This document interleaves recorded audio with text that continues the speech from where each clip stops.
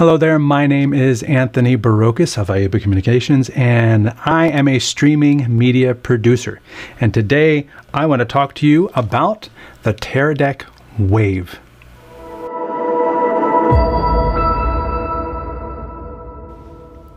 For streaming media producers who need to make sure that their signal gets out to the internet, whether it be through Ethernet line, cellular, bonded cellular, Wi-Fi, or any myriad of sources. You want to bond your signal across multiple sources to make sure your signal gets out there. There are a couple very reliable industry standard solutions out there. One of them is, I've reviewed this before, this is the Teradek Video Go. You can see it's got a modem on one side, a modem on the other side with nice big antennas out there to make sure the signal gets out. It'll connect to Wi-Fi, it's got an Ethernet, a port on the back. This connects to Core, this can connect to ShareLink, and of course it can send directly to whatever your destination is via RTMP. This has been around for a couple years. The thing that this doesn't let you know is it's only got a video input. SDI in or HDMI in. It doesn't have a loop through to make sure that your signal is actually getting in here. The quality of your signal, it would be nice if it had a monitor. Wouldn't it be nice if this had a monitor? Well, that's essentially what the Teradek Wave is. The Teradek Wave is basically a video device with a monitor. And it's a really nice monitor. I've got this thing turned all the way down, and it's a nice bright, basically it's a small HD monitor encased in this package. I've got it running on 2 NPF batteries on the back. You could do a 1 NPF battery, you can do USB-C. It'll run on multiple sources of power. So if one battery goes dead, you can just keep changing them. If you have the USB-C plugged in, it'll run off the USB-C. It won't charge the batteries. And if that were to go dead, then you've got your battery backup right here. So that is reliability. That's really what we're talking about here, is reliability. I'm going to put this down here on the table, and I am going to live switch this so that you can see this box. On top, you've got an SD card, so it'll record. You've got a USB port where you can plug in a USB modem. You have the 2 Wi-Fi antennas, and what really happens is the Wi-Fi antennas are designed so that when you first set this up, you can administer it with an app. There's a Wave app, Android, iOS. And the Wave itself goes into access point mode. It is its own access point. You can connect to it and you can just start administering everything you need to administer. Okay, this is my settings, this is my destinations, da da da da da da da da. But the nice thing is the Wave has its own monitor. So you don't necessarily need the app as much as you needed the app when you were dealing with this. Again, this had a tiny little front panel display, or has a tiny front panel display, and you can navigate with these little buttons, but the app is just way easier for just doing this because it's just tap, tap, tap, and you get all your settings at a glance. You can see all your different connections, make sure all of them are actually working, and you're sending data across them. The app is just very, very useful for something like this, where, 4 lines of LED text is not enough. With the Wave, it is a great monitor. So again, let's look at this. I'm going to exit the new event. We're going to come into the settings. See what I'm talking about here? This is essentially like as if you were going to administer your Video Go with a small iPad. This is also your small iPad. So it essentially eliminates the need for that second piece. So right here in wireless, I have it set in client mode. So it's connected to the office Wi-Fi. You can set it back in access mode, or you can disable the Wi-Fi. You can see all the different Wi-Fi connections that it sees. And apparently it sees more than I can see because these are some crazy, it's a crazy number of Wi-Fi access points. And wait, is there one? This one's not locked. That's probably a printer. But, and show tree. I wonder if that's like a if that's like a Christmas tree or something that somebody has up. You have my wired. Oh, let's plug that in. Actually, I have wired right here. So we will plug that in. And while we're here, we'll also plug in USB-C. There we go. And you can see it's connected. It's got an IP address. Boom, ready to go. Along the bottom, just to continue, you've got your USB-C, Ethernet, USB connection, 1/4 20 with anti-twist mounts, HDMI in, audio in, line audio, headphone out, so you can monitor it. On the right side is quarter 20 with locking, quarter 20 with locking, and your power. And then on top, like I said, you've got a USB, your SD card for recording, and your Wi-Fi antennas. Modem. If you're going to plug in a modem, you can see modem 1, modem 2. Why is there 2? Because there's one on top and there's one on the bottom. So you can have 2 modems connected to this, in addition to the Wi-Fi, in addition to the Ethernet. There's no cellular, there's no SIM card slot on this. There's no built-in, I'm going in the wrong direction. There's no built-in modem. You plug in whatever modem you want. Now, the fact that it has USB is not actually a downside, because what that means is you could use a USB dongle to Ethernet and actually plug in the 2 different Ethernet connections. You could use any of the USB modems that are out there. I only see 4G LTE modems. I don't see any 5G yet, but on the way. And you could also use a big hotspot as well, come in via USB or Ethernet. So if you wanted to have this thing positioned outside the building, come in via Ethernet into the Wave as a second connection. And I've done this. I've placed the modem far away from my device itself, outside a production truck, because the production truck's made of metal.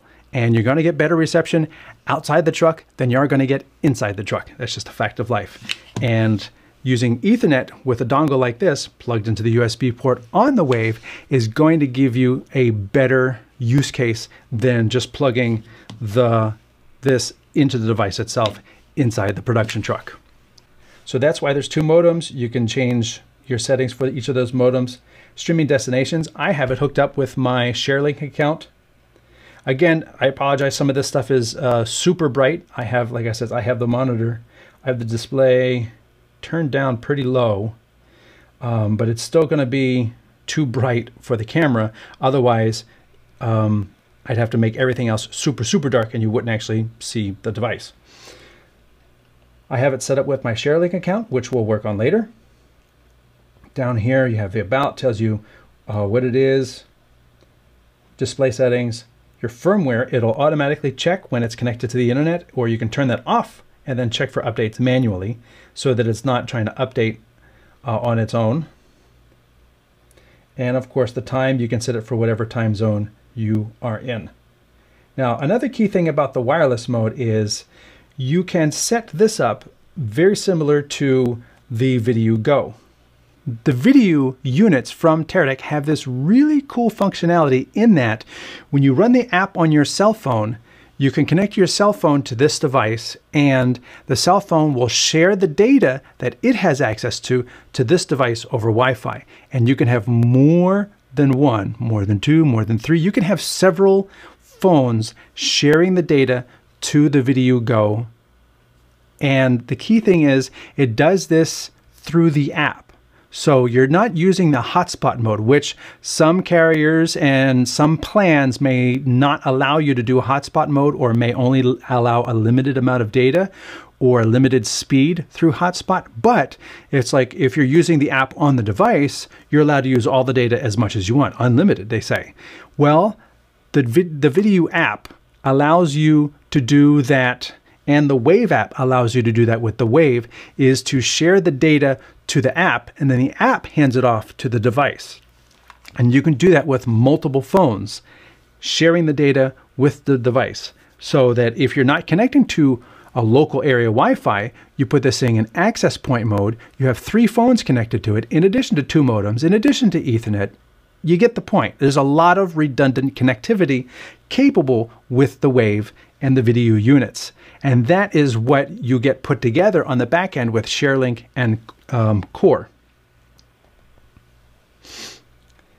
I'm going to exit out of that. Now, I have not created any events. We're going to create a new event.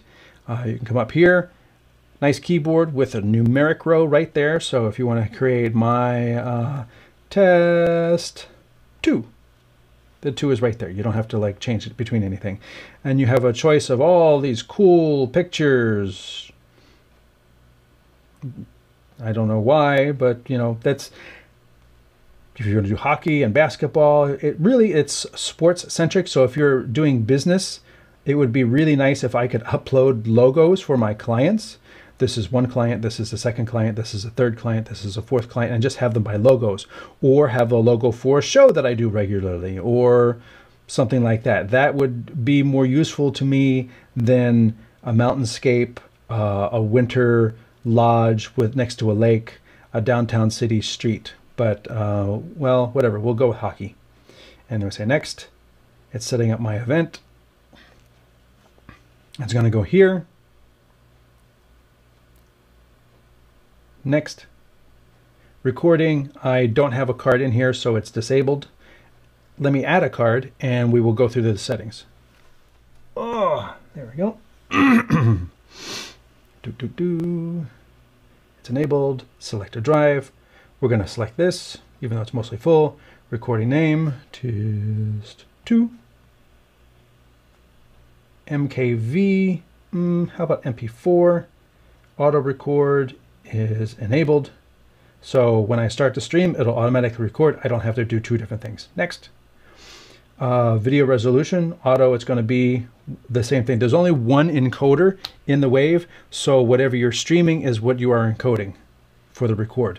Video bitrate 5 megabits, frame rate is going to be 30. Audio input HDMI. Yeah, audio is going to come with the HDMI. Audio bitrate 128, that's fine. And now we're here. I don't have anything plugged into this, so what I'm going to do is I'm going to hook up a camera. Now you can see I've got Panasonic here, video out coming right into the bottom over here, and you can see I'm taking a picture of this screwdriver, which is right here. And now that we have these connected, you can see a row of icons across the top, and I'll go through and explain each one. Power, obviously we've got power coming in, that's green. Bonding, which means I have more than one connection. You'll see I have wired and wireless, the Wi-Fi to the local area, and my Ethernet connection on the bottom. So it's going to list them out. I have my cloud. I'm going to my test 2 account. This is the data rate, resolution auto, 5 megabits a second, audio bit rate. Right here, I'm just literally tapping on these very lightly. Audio input is HDMI or analog. I can change my audio level, so I can bring it down like this. I can increase it like that, so if it's a little quiet coming in. So you kind of have a little audio mixer at this last stage, which is super convenient. I can't tell you how many times I'm working an event and I'm just asked to stream. We're going to do it and we're going to stream it. But then, you know, one microphone is a little bit lower than the other one. And it's like, I got to add an audio mixer just to make sure that the levels going out to the stream are more even. You can kind of hear it in the room. You can make up the difference in the room, but I can see that the audio levels coming out of the mixer, which is handled by somebody else at the hotel, are much lower. And it's just easier to have that like right in the device. Oh, let me just inch it up a little bit. Okay, and let me inch it back down. So I've got that. I've got a headphone output so I can monitor the audio right here on the device with the headphone out. I've got my record. I'm actually not going to, if you tap it, it'll start recording. And it's recording to the SD card. And then here's my stream. I'm going to stop recording. And the stream, if you click over here, there's a little, what they call a hamburger icon. I'm going to click on this. And you can look at my stream quality. It'll show you my wireless, my wired, and there's my video data rate. Obviously, there's not a whole lot going on right now. So it's just bouncing around 5. And you can see that the 2 different connections I have are managing all the data. And that's how that's connected. If you click over here to my channels, it's going to go to my YouTube channel and my Facebook channel. This is all connected through ShareLink. ShareLink is the other end. When devices say they do bonding, there's always 2 halves to bonding. The starting half is the device that's doing the bonding, splitting the data up across multiple connections. Then those things need to be reassembled on the other end because the packets going by cellular are not going to be as fast as the packets going by Ethernet landline. The ping is going to be a little bit longer.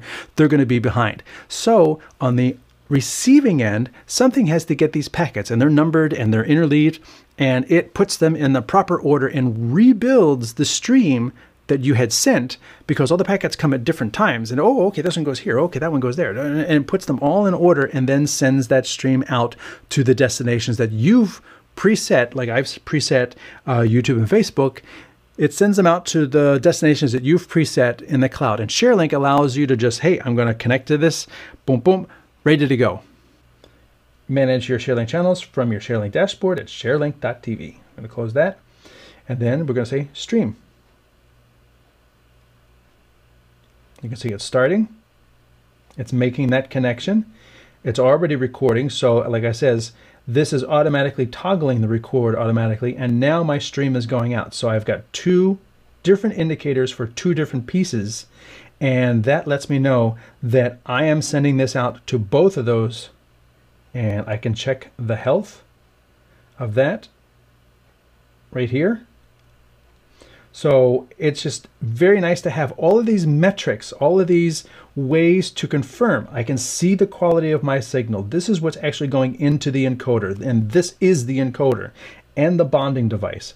I can see what the settings are. I can see the bonding bit rates for each of the devices that are connected. I can click on the power. It says battery 2 is connected and it's plugged in. I can click on the audio. I can change my audio level if I want. I've got recording indicator with time. I've got a stream indicator with time. And then if I come over here, I can still adjust my brightness, check my status, and close that out. This device is making sure that you have the reliability of more than one connection. It's doing the bonding, but it's doing it in a much more user convenient fashion with the touchscreen. I can see what the quality of my signal is going into the actual encoder.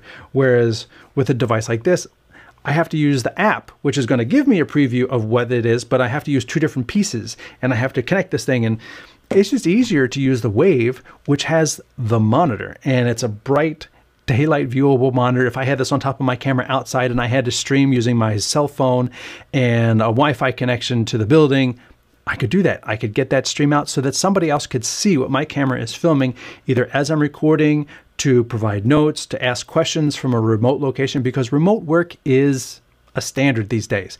And if you don't have the ability to take what you are doing locally and feed it into the cloud so that someone else can view it and provide real-time feedback, you might be missing out on work. So you can see that that's what I'm doing here, and it's doing it in this compact package, you know, not as compact with these big batteries on the back, but if you don't need the big batteries and you're not worried about having a power backup, then having a recording in here, streaming in here with a USB power here on the bottom, then you are really ready to go. My name is Anthony Burokas. I am a streaming media producer, and this has been my look at the new Teradek Wave, a beautiful monitor and bonding encoder in one from Teradek. Thanks for watching.